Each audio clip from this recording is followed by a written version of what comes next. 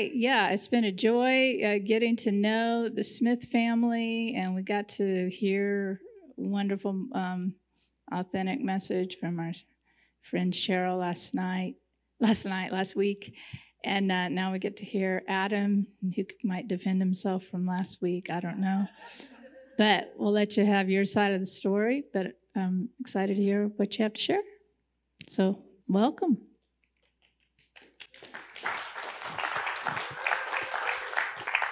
All right. Can everyone hear me okay? Yeah. Okay. Well, give me a moment. I'm an accountant. I've got to get my computer started. So, and for the record, I will say, if anything, Cheryl was too kind with her descriptions last week. So, I will say that one. So, what I really enjoyed Cheryl's sharing last week, giving a point of perspective of where she's come from and what she's gone through. So before, I really want what I share tonight to be more of a conversation. That's why I'm sitting down. I'm not here to lecture, or I don't have anything that coherent. So instead, I want this to be a conversation, and a part of that, I wanted just to kind of share a little bit of where I've come from. So before we get into that, tonight's topic I had put down was, I believe we ended on body life, there will be blood. I did want that to be a little bit catchy because I think there's some key things there. But first, I don't come from a charismatic background. I don't have Amish family like Cheryl, but I came from a very conservative upbringing in church, and we had the Father, Son, and the Holy Bible.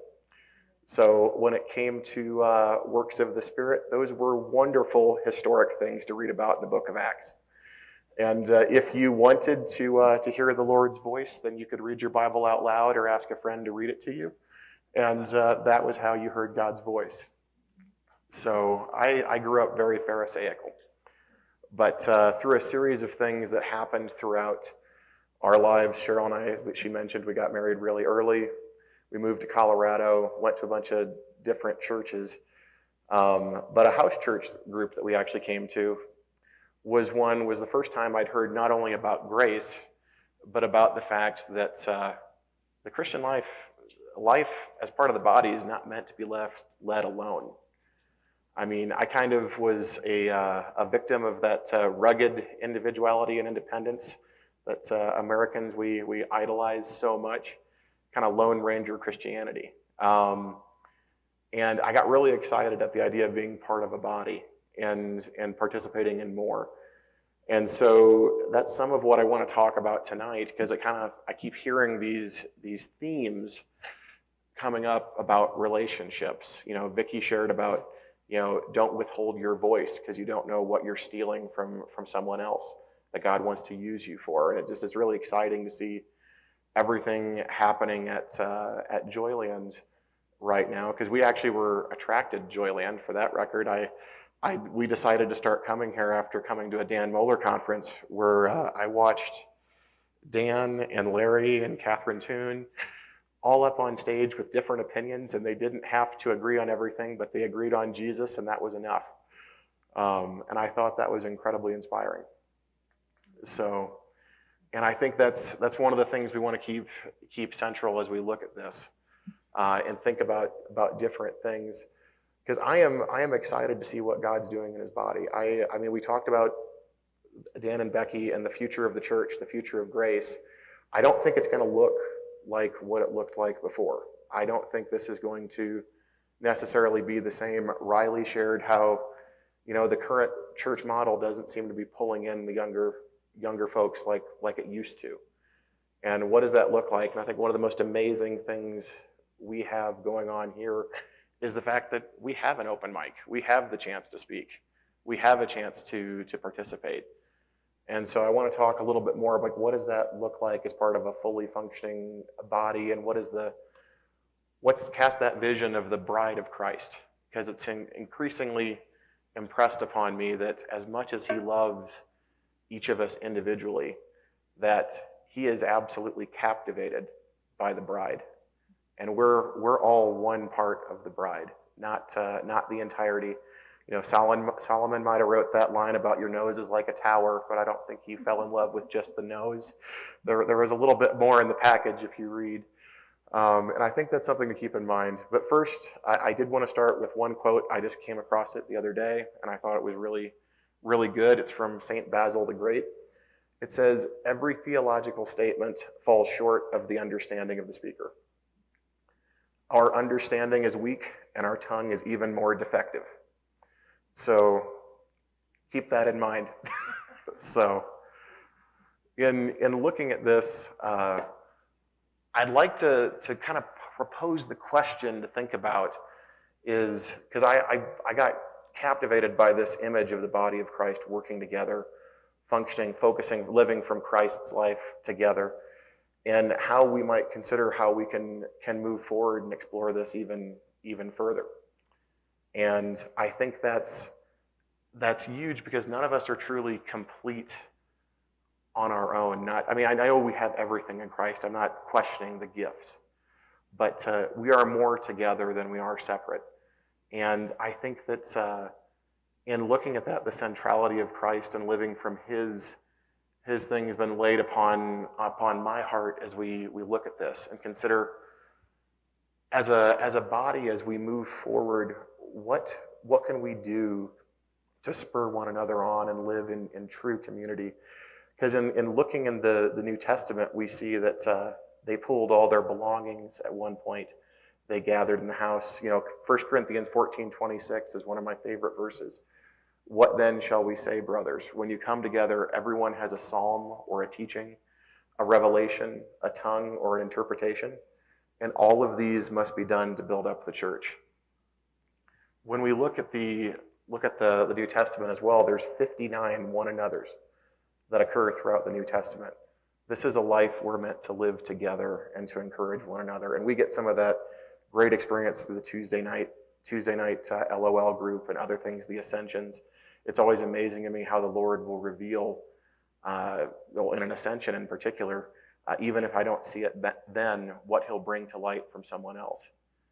And as we move into the future, I'll open it up for discussion. And Mike, what would it look like for us to fully function and move beyond some of our traditions and comfort zones to really trust and wait on the Lord? We had a wonderful time on a Tuesday night the other week, sitting and waiting on the Lord to see what He would share with us, which is hard. We want to fill the awkward silences, but I'm someone who would have said that I couldn't hear God's voice until a year ago, and now I hear God's voice, and that is exciting. And I have to say, I grew up reading the Bible. I've read it multiple times. I've been part of churches all my life, but a personal indwelling spirit and hearing the Lord's voice, I wouldn't trade that for any book. He personally knows and loves and has something for each of us to share. On that note, in just kind of an encouragement for sharing with others is Cheryl and I shared some information with her aunt in Indiana who's going through a very painful divorce right now. She was just very, very discouraged, and we just both prayed, listened to what Jesus said, and shared with her that she's loved. She was loved before she prayed a prayer.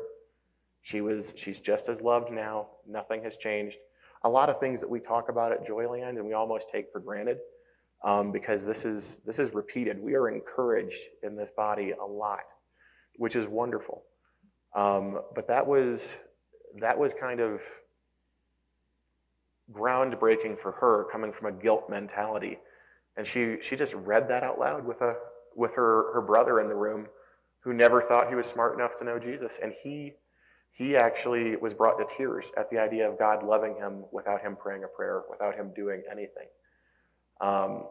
And if you were to ask Cheryl or I, I'm pretty sure we'd tell you there was nothing in there that was, this wasn't William Shakespeare, this wasn't classic literature. It was just sharing the truth and speaking it, because we don't know when we plant a seed what's going to happen, what's going to take root. And in looking at that tonight, there was one thing I received when visioning and journaling. I think the word we most often use here is ascend. This morning that I wanted to share before I spoke a little bit more, and that is, I was I was praying this morning, and I saw Jesus sit down in the chair next to me. I was sitting outside at our patio table, and he sat down to drink coffee with me, which was already pretty amazing. I'm gonna say that's already awesome. And he began to talk about the bride. Um, and what he told me this morning is I love her, Adam, more than this universe can bear, more than you can know. She's so very lovely and perfect for me. I don't just see her today where she is in time. I am beyond time. I see who she really is and has been for all time, and will be publicly crowned and proclaimed at our wedding feast. I love her so, and she is hope to me. But Adam, she has been misused and believes herself the concubine of a wrongful master, not the engaged fiance of heaven's king. She's chopped up and separated and scattered, her members desiring me personally, but I marry no one alone. I didn't fall in love with her for her nose or neck or any specific part or member on its own. I love and care for everything about her, but I am captivated by her whole person. And so in looking at that, what's on my heart as we're looking at changing culture and changing things is, what does a living, true body of Christ look like? And how does that compare to things we've done, things we've tried, things we've been blessed by? And my challenge is how patient we're willing to be as we explore this. Because the body of Christ is alive. We all live off the indwelling life of Christ. It was the Holy Spirit and his Spirit poured out on Pentecost that exploded across the entire world. And this was things that grow take time. I'm sure you can ask Ronnie, our resident gardener, how many amazing crops he's had that popped up overnight. And I don't think, probably not very many. I mean, the only thing I could think of is mushrooms. And they're about as likely to kill you as make you happy, so it may not be the best example. But I think sometimes this means that considering how we might stumble as we learn to walk with one another. And I think in part of that is just to consider, how do we live life as a community day to day? Because what I watch and I see is one of the most beautiful things you'll see here at Joyland is the conversations happening before our service, after our service. You'll see the small groups and the ascensions. How do we bring this as a body together and encourage those members that have a hesitance to share their voice, to maybe overrule some of us who might talk a little more than we're supposed to? I did warn Larry that if he ever made me preach, I'd give you the 10 reasons why you're going to hell. Not going to do that tonight. So, but in looking at that, it seems that there was a spirit of focusing on Christ first and foremost and central in everything. That the believers talked about Christ. They shared Christ. You couldn't be around them without hearing about this. And this should fill our speech and in our manner and how we can grow out of it. And how do we avoid the comfortable and learn to participate with Christ together differently than we do alone? What I do at my work day, how I pray, who I speak with, what I share, is probably going to look different than when I gather with my family here. Because I've always desired a family. That was the most exciting thing about not having to be a Lone Ranger Christian, was that you could be part of something and you could just be one part of it and you could still contribute. And a vision that I caught a while ago was the vision of, there's different words for it, different thoughts for it, but the idea of a body of believers that would gather together and simply wait on the Lord and pursue him first, and be willing to lay down as an organic body their their own doctrines, if you will, everything but Jesus, and learn to live from him together. And that means, in looking at that, how can we encourage this as we move forward, especially as a small church? We're a small church. It's a beautiful church. I think that how do we gather in such a point? Because, like, I'll be honest with you, I don't love public speaking. I didn't necessarily desire this, and I'm looking at a whole bunch of eyes looking back at me right now. So my personal vote would maybe we'd rearrange the seating a little bit. Just a thought. But I've seen bodies of this where where believers will gather together and actually seek the Lord together, speak only to the Lord, and move to the point where just focusing and desiring what he has, and building each other up. And one of the biggest parts of that was getting to know the other members of the body. What Cheryl shared last week is huge to that. I mean, that's my wife that shared, and somehow I feel like I know her better, which is a little bit probably scary. Maybe I need to talk to Tim about that, but it's beautiful. And I desire to grow and know each one of you more in this way, so we can speak through one another, to the glory of Christ. And I think that's one of the most exciting things is we're moving this direction with the Snapchats, and we're hearing everyone's voice. They share what they're passionate about.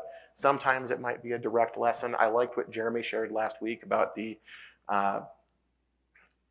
beauty of creation, how we're individually made. And I think there's a lot of amazing mirrors of that in the Spirit. It says we'll do even greater things. I don't think we even have an exhaustive list of the gifts of the Holy Spirit. I think we're going to see a lot more in these days. There's a lot of talk about the order of Melchizedek and all these wonderful things that are coming, and we know these were promised.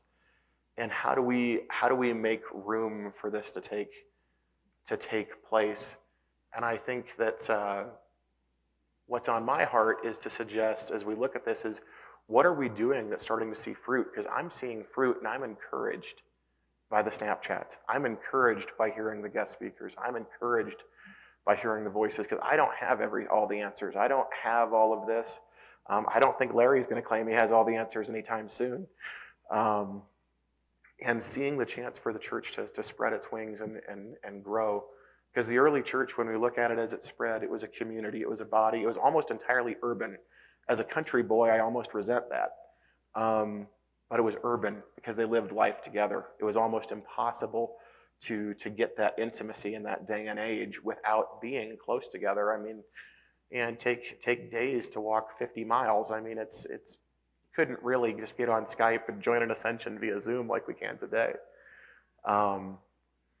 But I would suggest that we pray and consider and ask the Lord, just in this time and this year, what he has for us in terms of, as we're considering where we apply our time personally as a body and just in our daily lives. How can we connect with more believers? I'm kind of an introvert.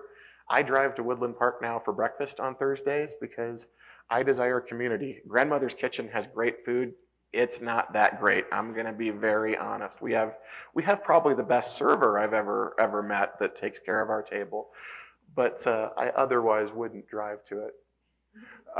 Because there's so much to learn from each other. When I talk to Tim, when I talk to Richard, when we hear different things, it's strengthening each other. So I guess I would ask, and it's open mic to look at this, if there's any thoughts how we might more fully engage and live life together, because I want this to be a conversation. How do we take some of the lessons we're learning on this sabbatical, as Larry and Vicky aren't here to serve us to their own exhaustion.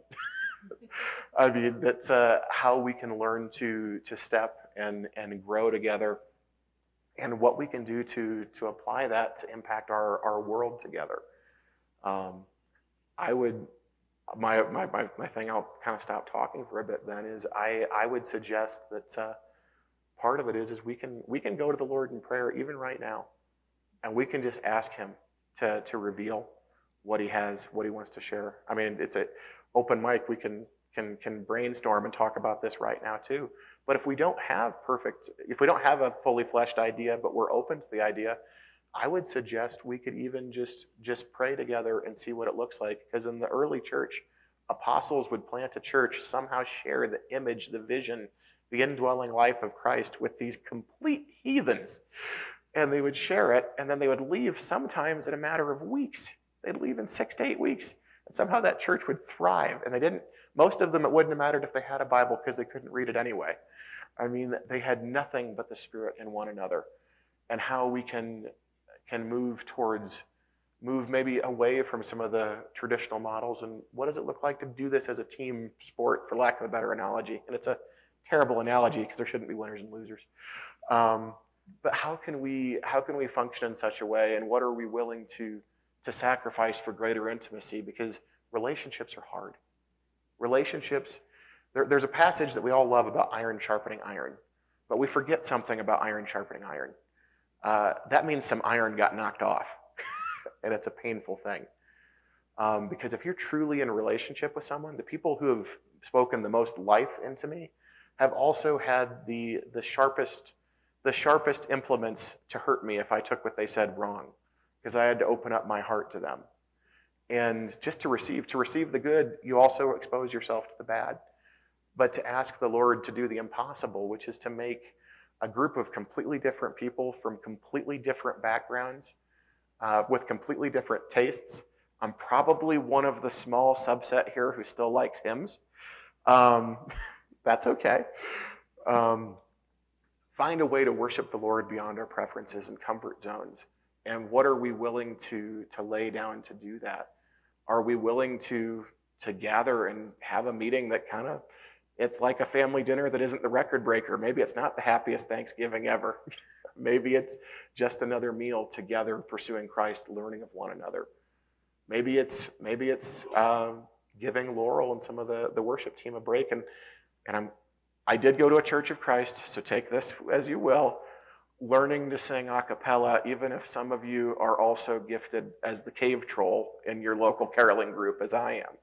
I have silenced a Baptist caroling group one Christmas because it was funnier to listen to me sing than it was to actually sing to those poor families in their homes.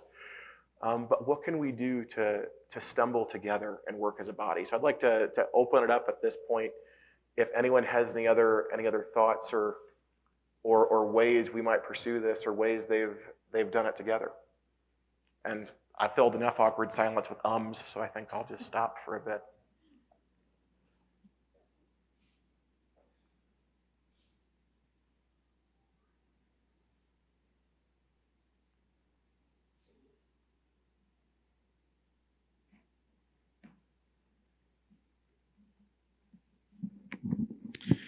Being a part of Joyland for as long as I have, we have gone through so many changes, from seating arrangements, tables to no tables, back to tables, to divans, chairs, comfortable stuff, circles,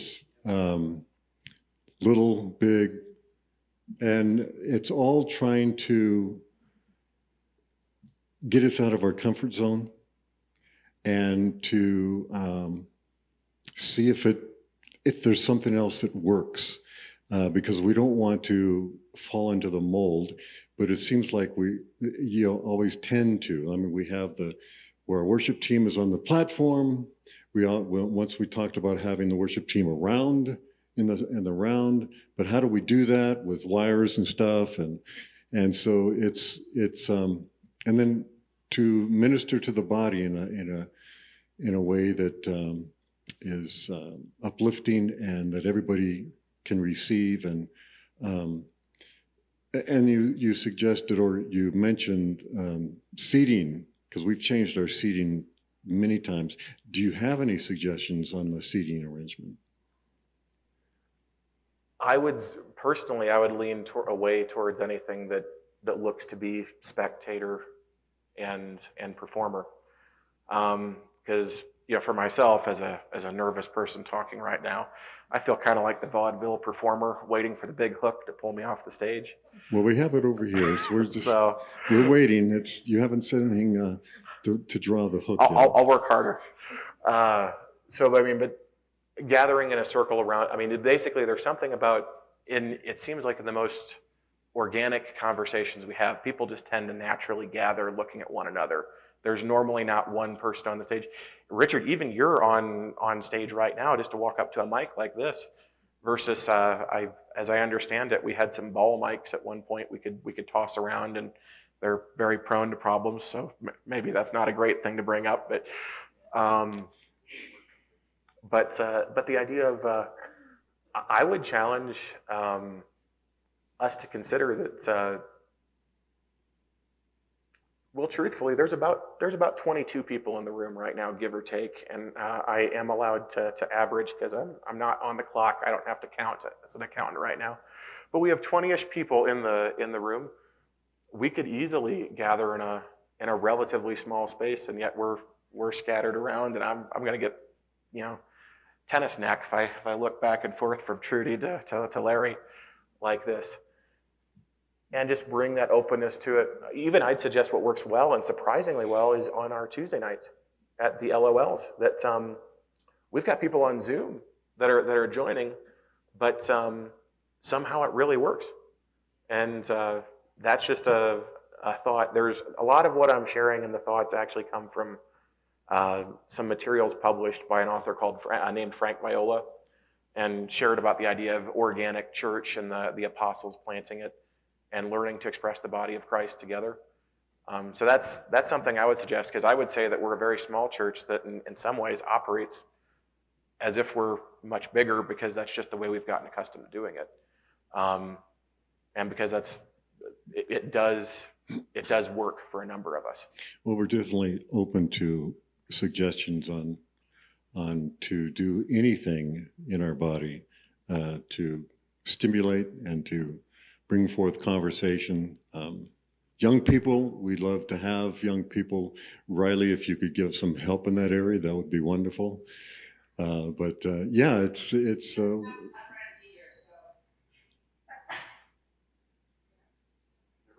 Dan? Yeah, there. Yeah, as I was listening to the first statement, I think Richard said about exiting your comfort zone. It's like God gave me an instant picture and said, our comfort zone goes with us. It's kind of like the verse that says, wherever you step your foot, that will be your territory. Because as soon as we, step out of the comfort zone, essentially that becomes a new thing that we're comfortable with. And so we can kind of get rid of some of that fear and recognize we're just taking new territory.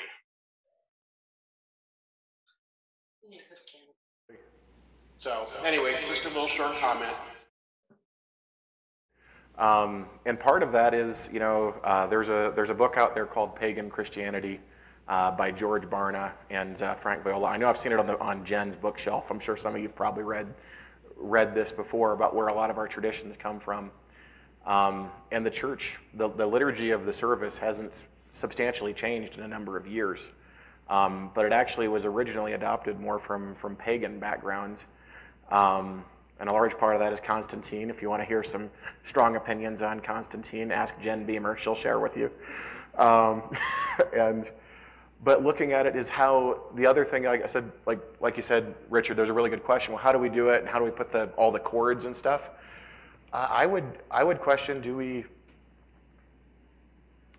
does the Lord need all the chords and all the things we've become accustomed to? So for example, I am not a natural singer, so I can appreciate singing and having music so loud nobody else has to suffer with me as I do it. But on the other hand, Ronnie shared something with me a number of months ago about learning to worship by not using his musical talent for a time. And I think that's a huge thought to consider, is what do our giftings and our dynamics look like as we come together? I believe in teaching. I've been truly blessed by teaching. But I gave Larry a preview on this, by the way, so he had an idea what I was going to be talking about. But are we putting teaching to the sometimes to the glorification of one gift at the unintentional suppression of others. So for example, if you were to be getting a really good sermon right now, not the conversation and talking that you're hearing, that would be teaching, but most of you wouldn't speak. Most of us wouldn't participate. And yet sometimes I've found, and when we do have people talk, when people share, it's a little comment. Someone might make just a 2-sentence sharing that the Lord said. It might be like Dan sharing an image he had, and that might be more impactful than the other 20 minutes of the lesson, because however the Lord revealed that to them, whatever it was shared was big, was huge. And how do we directly engage Christ as a body together in the way that we pray? I mean, most of us, when we pray, I think we talk to him. We talk to him as a person. But we don't necessarily do that as a group as much. And one of the oddest things, I'd tell you, I never thought it would work, was I visited a group, a church in Texas, and it was a very small church. They were gathered in a large living room, and we spent 45 minutes to an hour, and they had agreed beforehand to pursue Christ throughout the week, and nobody was allowed to say anything to one another. Everything that was shared had to be either directly to Christ or sharing about Christ. So you could read a passage about his glory, about his power, about his person, about his body. And it seemed, on one hand, you'd say, well, that seems kind of legalistic and rule-based. But it was amazing at how by laying that down, actually, we felt drawn in to Christ more because we weren't allowed to accidentally steal the stage for 45 minutes. And when you personally pray and ask for an answer and wait to receive an answer in an ascension or a journaling or something, we give him that opportunity. But we don't necessarily do it as a body as much because it's not the way we think. It's not what we're accustomed to. And if we consider taking a path like this, and I've talked to Larry about it as well, even away from the traditional clergy structure, because we're all priests. If you read Hebrews, it's very, very clear. And we're not getting anything taught otherwise here. It's just how we operate. We have one mediator, and that is Christ. And each member of the body is gifted in different ways to do this. Then think of how we might impact and help deal with some of the stresses we have as a church, just even with finances and looking at things. So I guess my overall heart's cry here is to, what is it if we go to Christ and take things to the cross? What are we willing to give up to see grown? Because I've seen beautiful things, and it's hard. The last body I was part of that tried to truly engage and move away from the more traditional structure of a worship team and a pastor that was up preaching and everything, they successfully graduated from some of that. They couldn't forgive some of the members for bad singing. They couldn't forgive some of us, so we ended up playing professionally done music. I will say Carrie Job is a much better singer than I ever will be. I understand their preference. But we became fearful of planters. We became fearful of outside instruction. And ultimately that fear became about that those that had lived successfully in body life and had seen the Lord dynamically grow in groups across the country, they had a different belief on suffering than we had. I mean, I still don't agree fully with their doctrine of suffering, because I don't think the Lord, necessarily wants us to suffer. He loves us. I don't have any, detailed plans how I'm going to make Sam suffer so he grows up to be a better person. I'd be a terrible parent to do that. But they believed that due to their personal circumstances, and we refused to receive any of the gifts they could have shared with us of how to function. All over a doctrine, and they only wanted to share and pour into our body as apostles for just 6 months. And they would have left anytime we asked. But over the issue of a doctrine, we all worshiped Jesus. We were all brothers and sisters. I mean, we failed to do that. So that's just some food for thought here, because what I'm seeing is the body is raising up. More and more of our members are speaking. This is a direction we are going. In deliberation with leadership. I mean, Larry and Vicky have been the most supportive of doing the Snapchats. I mean, Vicky shared about Snapchats and kind of blew some people's minds. But how do we lean forward more and engage in one another's lives, both outside the church building and then just when we come together? Is there something we can pursue and pray to the Lord on throughout the week? Just even like a debrief, Larry said the other day, or a brief bite, and bring together to gift one another. Because I'm not opposed to planning. I can't be. It would be wrong in my profession. But there's so much opportunity if we ask and just wait and give opportunity here for the Lord to work. Just proposing it as a thought, potentially think smaller and organic more than large and institutional. My favorite question asker. So I'm going to ask him something that you don't have to worry about me ever doing to you out there, primarily because I've got a relationship with Adam and I don't think he's going to mind this.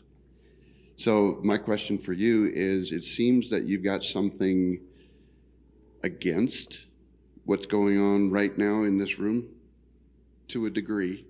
And I'm asking, what is it that this structure that, for example, with somebody teaching and the ability to be able to ask them questions even in the middle of what they're saying, which I think is awesome. Yeah. And that's very different than I've seen in other places. But it sounds like you want something very different. So what is it that about this kind of setup that you don't like? Even the fact that we have to take turns talking this boldly. You had to get up out of your chair, face the mic, so to speak, and come out to do it. Mm-hmm. Is well, the only family I know that's large enough to arguably need a microphone is Cheryl's, and they're Amish, so we're not going to use one. Well, we use microphones for not just the fact that people can hear, but the people on Zoom can hear. Otherwise, they can't hear. So there's some technology challenges because Zoom is part of what we do, and that's also a little different. Yeah. So yeah. Without the wires that we're talking about, if the worship stuff was elsewhere, without that, they wouldn't be able to participate quite as well. I would probably beg to differ on that. They can't hear. Well, then I would say that we've got companies all over the world that talk into a laptop like this and are successfully heard and didn't need the building to do it and all the wires. Zoom meetings and such happen all over. And technology has to be part of what we do. I'm not saying I'm not a complete Luddite. I'm not completely going against going back to the Amish roots. I won't get in my buggy and leave. So the idea of me coming up here seems to be a concern to you. My children will speak in a circle, but they're less likely to go up to that microphone. Okay. So even if that microphone, and not that specific microphone, so if there was even if a microphone was in the center and or a handful of microphones in the center able to pick up the voices of everyone in the room, right? Because I mean, there's large conference rooms that we do this in. I mean, you can actually book it in a hotel. It's a little easier to talk because there's something kind of intimidating about picking one of these up and standing up in front of everyone versus Evie talking with you just sitting at a table or in a circle. Right. Now that could be your own personal perspective too, which is what I was asking for. It could be. Because other people are like, I don't feel awkward coming up because I'm weird that way. I know there's others that might feel awkward about coming up. Totally cool. So considering most people fear public speaking more than death, yeah. I think so the idea of having everybody mic'd but what the fact that everybody would be mic'd, we'd be potentially sitting kind of like we are. Is that a problem? If you want to focus on naturally structure a room so that you focus on one member, no. But I mean, I personally wouldn't encourage it because just due to the nature where I'm sitting, not even my speaking, you tend to look to the front. It's just it's our nature, and so you might miss what the Lord is doing with someone else who might feel more inclined to speak in a little less formal type situation. I would say we get a lot more speaking in a smaller group, admittedly, on a Tuesday night than we get in a traditional Friday night. Right. And a big part of that, because the group sizes do vary, but it's small groups either place, is I think just kind of the natural setting of it. We feel more comfortable engaging with others if there's not a quote unquote center of attention, just kind of focal point, if you will. Because there's two focal points. You're at one and I'm at the other, and then it moves to the back once we start singing. Sure. So just a reminder, I'm challenging him directly. And I know I'm Ronnie. not going to do that with you guys. No, Ronnie knows he's got permission to challenge me anytime, yeah. So I appreciate it. So thanks for sharing that. Yeah. I hope this isn't off topic. Some of the conversation here really inspired me. It's just really strong in me to honor Richard and Jen. One of my favorite experiences in Joyland is hearing when they went to Burning Man, and you've done it a few times. It was just a wonderful, unorthodox, brazen presentation of the love of God to people that religious people would think Jesus has nothing to do with. And I just love it. To me, it breaks through some of the barriers that we may or may not have. Yeah. And it's inspired me to have conversations with people to where they're getting closer to Christ. And a lot of it is thinking about some of the testimonies you guys have had at Burning Man. There's people I now talk to that I never would have talked to. We have nothing in common at all, and it's literally happening in my life right now, and we've become authentic friends, dear, close friends, me and these people I'm talking about. And all of a sudden, I'm effective for Christ. And a lot of it was, I'm like, well, look at what Richard and Jen are doing. Look at that. That's amazing to me. So I just wanted to thank you guys, because to me, some of the things that you talk about, some of the maybe the standoffishness or that may or may not even happen here, the brazen love of God just, to me, shuts it all down, like breaks through all of it. I am now wonderful friends to two people I have almost nothing in common with. And it's because God was telling me they have encountered a very hurtful religious movement in Woodland Park, and they are scared of me, Jesus Christ. Mm-hmm. And it is the love that I have for them I want you to show. I did not give them a checklist. I did not see how they are going to comply with my view of what they should look like. And I basically kicked all theology out the window and went with the love of Jesus Christ. And I really thought about Richard and Jen, and it's been really effective. You've been wonderful examples. So. And that's because you didn't feel compelled either to, you didn't have to close the deal. As I was talking with Stephen about earlier this week, there wasn't a performance obligation there. I think that's beautiful. That's natural, because you spoke to them as people, children of God. Agreed, by the way. They're great. Thank you. I appreciate the fact that you're sharing your ideas. I think what you're talking about is just a personal relationship with one another, some more intimacy as a group. I mean, we're certainly small enough to be just a large family. And most of us feel that way, that we are a family. And it's like Richard said, we've tried many things. And like Ronnie said, we're trying to do everything to kind of open up communication, to make people feel free to share their ideas. And I'm thankful to Vicki coming up with the snap talks, because we've got to know more about each other. And even though it's difficult sometimes for some people to share, especially like you're saying, sharing in front of a group, if they're willing to do that, it just opens up a whole new intimacy with that individual, knowing more about them. We got to learn so much more about your wife last week, and now you this week. And of course, I've talked to you a few times, and it's just wonderful what God does. And having been in a very large body of 14,000, and having been into a body of, on an average, maybe 25 to 30 people, I'll tell you what happens in this family of 25 to 30 is nothing like the large bodies. Large bodies, the only way they have intimacy is to have small groups. And that's what they thrive on. Otherwise, you don't really have a church. You just have people coming and listen to a preacher. But one of the things that grabbed my attention, and we have done that before, was the circle effect, where nobody's the center of attention unless you had like a hand mic that you passed around. Occasionally, we could try that. And just Larry, even when he's teaching, being a part of that, and he starts it off and hands the mic around. It is a little different in the Bible study. I agree with you. Even being on Zoom and being a part of that Bible study, you feel like you're a part of a very small family that's sharing a lot and not afraid to ask questions and not fearful about, are they looking at me? Am I going to be the center of attention? That doesn't happen in the Bible group. And hopefully we'll get to that point with the church too. It's even difficult for me sometimes to call this church because it really isn't a church per se. We prefer just Joyland or Joyland Life and whatever that means for people. I think the intimacy is coming more.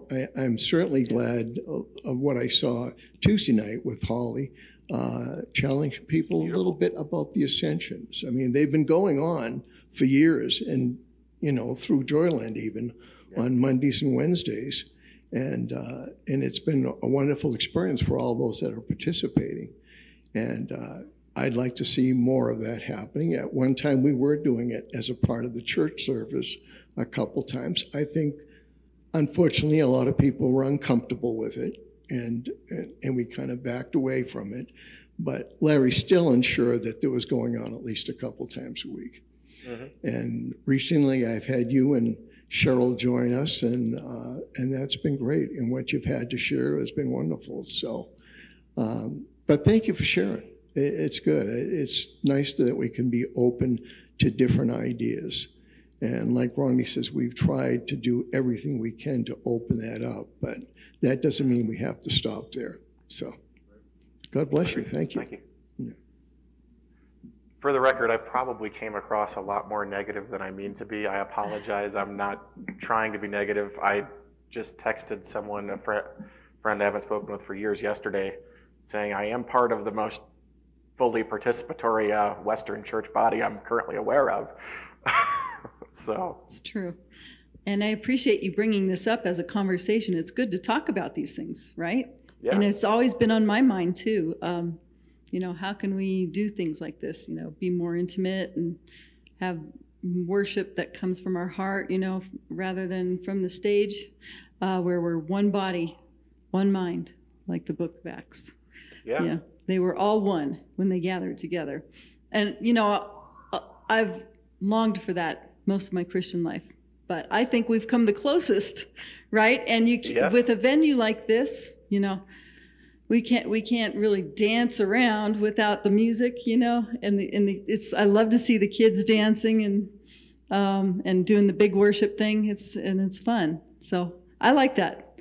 But and you can't really do that without this kind of a building or the Zoom, which I think is very unique, and I really love the fact that we do that and that we have fellowship afterwards and before. And I mean, I don't know if I'd change much, other than maybe trying to get in a circle, which we've done, and that's kind of awkward and hard to do, to get people to participate because we're all facing each other.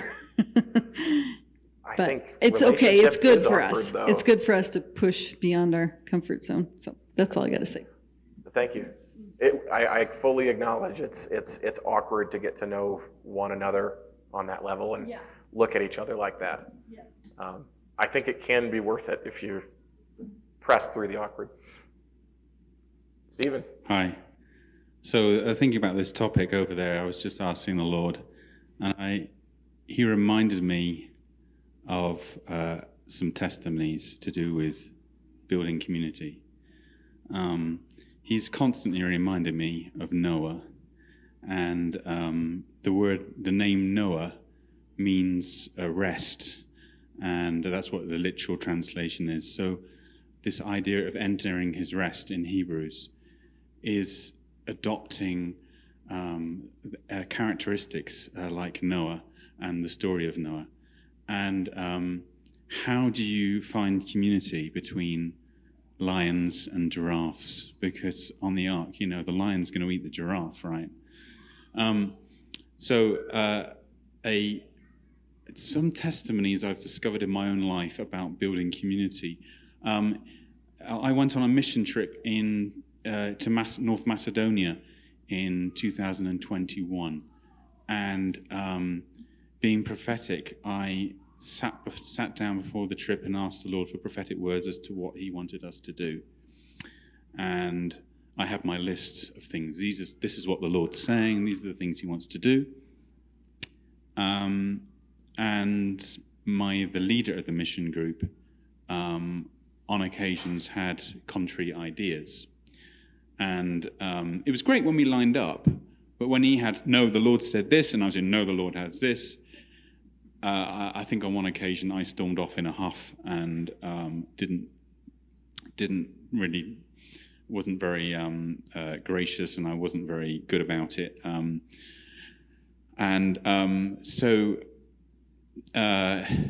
There were a few moments where there was a bit of breakdown between the community. So because I was aware of this, and in retrospect, I think sometimes you can see things in retrospect. Sometimes I think maybe I had heard correctly and he had heard incorrectly, and other times he'd heard correctly and I hadn't heard right. So there was that breakdown. So I this year going out to Macedonia, I was really aware I didn't want this to happen.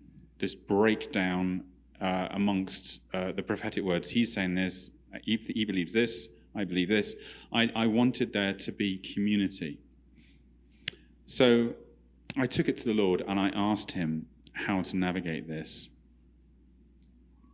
And He led me to Revelation 3:7, that He opens doors that no man can close, and close doors that no man can open. And He said, who does no man include? I'm like, does it include you, Stephen? Yeah. And does it include your leader? Yeah. Okay. So first clash. This happened before we went out. My leader had decided we need to go to a town over there, to stay in that town over there. And I'd heard from the Lord that we need to stay in the town over there. So I could have gone to him and said, no, God said, we need to go and stay in that town. And he would, no, God's told us to stay in that town. So I said, the Lord showed me, He said, use this key, the key of David. And so He said, you don't need to communicate it with your leader. He said, pray this, Lord, if his name was Kevin, if Kevin is correct, I thank you that you close a door to the one I think that no man can open. But if I've heard correctly, I think you can close a door to go into that town, and that no man can open, including myself, the leader, and open a door to this one over here. I just prayed that. The next day, my leader rang me up and said, Stephen, I think I made a mistake. I think we need to go to this town over here, which you're talking about. And throughout the whole trip, I was using the keys of David to navigate situations to try and bring that unity, and we didn't clash once. It even came down to loudness of music. Seriously, I struggle with loud music. I struggle with when I was on the minibus, I like to be quiet and listen to the Lord. And the leader, he loved to just pump up the volume and play music all the time. So there's a personal difference. So I remember at one point, I would just sit and I asked the Lord, I'm really struggling with this, with the loudness of the music being played. I'd like some quiet. And I went, Lord, thank you that you open a door to quietness that no man can close. Or and I prayed this. And literally 2 seconds later, the leader switched the music off, because is that what he wanted? So I wasn't directly I wasn't really even going to the leader. I was just taking it to the Lord and allowing the Lord to sort it out. And on another occasion, he was playing loud music, and I said, Lord, I'd really like some quiet. And the Lord said, no, on this occasion, I want you to persevere and to be gracious to your leader and allow him to have his loud music, because that's what I want in this moment. So there's this element of when we come and just come into the ark, that place of intimacy with the Father, and we navigate the issues through him. He can bring the unity, and he can form that community. Going back to the Noah, how do you get lions and antelopes to get along with each other, and anteaters and ants without on the ark? How do you get that sense of community where everybody gets on? It's by being drawn into the ark, drawn into the Father's heart. And as we are drawn into the Father's heart, the closer the animals get to the ark, the more intimacy and more community we'll find. So it's just that deep, passionate drive to go into the ark and find that rest in the Father's love. Stephen was sharing about Noah on the ride up here. I don't think anyone's quite talked about Noah to me the way Stephen has. It's for those of you who haven't spoken with him yet, that's a wonderful member of Christ's body. So, but Jessica. Yeah, I mean, after following that, it's like, wow, like that's exactly what I love about this church, is that I have never found another group that opens the door and the floor like that, to just let anybody, like the amount of people that we have that the first time they just come in the door and they are like pulled up to the front to talk or to share something or to sing a song. It's just incredible. So like I see what you're saying, and I think that is so amazing, because there is so much more. Like he's challenging us, like how much more, like stepping out of these boundaries that we might not even question until we really think about it. Like what are the boundaries that could be broken? What could be outside of those? And yet I just want to just like commend this family for, I mean, this place is amazing. Like what I do see where strangers will be pulled off the streets and they will sit through it, and you can tell that they are not people that would be drawn to a church, and you have no idea why they're here, and yet they will be here. They will sit through the whole thing, and you might never see them again. And then other people the first time here, and they will share something, and you might never see them again. But it's like, wow, over and over, I've seen that happen. We had someone lead singing on her first time here. Yeah. So. And that does not happen in any other place I've ever been a part of. And yeah, go for it. It's beautiful. And like I can just say like a testimony in my own life, like this place has broken off barriers for me to actually be able to speak in front of you guys. Like that is not something I was ever able to do before this church. And like even the second like Snapchat that I did, like I was actually excited to do it. And I'm like, that is so strange, Lord. Like who is the person that I was? Because that wasn't me. That was pain. That was lies that I was carrying. And this place just gave the ability to break that off, because there is something that just, it's family here. It really, like you can feel it is the body of Christ, and yet there is so much more that we can go into that. So, yeah. I love C.S. Lewis. To reference him, further up and further in is at the very end of the Chronicles of Narnia. That's, yes. So that was just what I wanted to broach as a conversation tonight. I do notice that Larry, anything you want to add to this? Oh. And not Vicky, I think, is your screen name. So, but thank you for this opportunity. I just wanted to. I've been really blessed by Joyland. I want to reiterate what Jessica said. I love this body. I'm not trying to come across as a malcontent, just trying to open our minds, and Larry, forgive me if this one's a little bit too pointed. One of my favorite Garfield cartoons is, yes, I am referencing Garfield to compare to about 2 scriptures, so take that as you will, it's how to look skinnier. And his advice was to hang out with people fatter than you. And I think Joyland looks very, very skinny, but we can be, I think the Lord's got wonderful things and can make us even more fit. Actually, the only thing I want to share is the thought that the Lord put in my head, Jessica, when you were speaking, when you guys were dialoguing back and forth. Imagine what it must look and feel like to step from a finite world into an infinite world. And I don't know, it just was a thought that was kind of inspiring, actually, for why it's worth asking these questions and trying things. Imagine what it looks like to step from a finite world into an infinite world. Yes. One more comment from me. I'm glad you're part of our community. Oh, thank you.